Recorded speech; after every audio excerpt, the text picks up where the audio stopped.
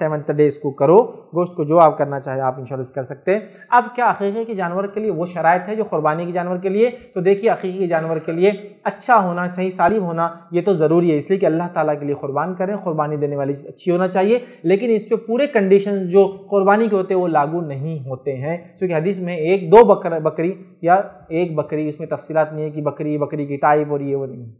لہذا اچھا ہونا چاہیے، لیکن قربانی کی کنڈیشن اس پہ لاگو نہیں ہوتے۔ گو چند علماء نے کہا ہے کہ قربانی کنڈیشن اس پہ لاگو ہے، لیکن اکثر نے کہا اس پہ قربانی کنڈیشن لاگو نہیں ہوں گے، لیکن اچھا ہونا تو ضروری ہے، اس لیے کہ قربانی دی جا رہی، قربانی دینے والی چیز اچھی ہونا چاہیے۔ ہو گیا مسئلہ ختم؟ عقیقہ کرتے وقت ذبح کرتے وقت وہی دعا جو آپ قربانی پڑھتے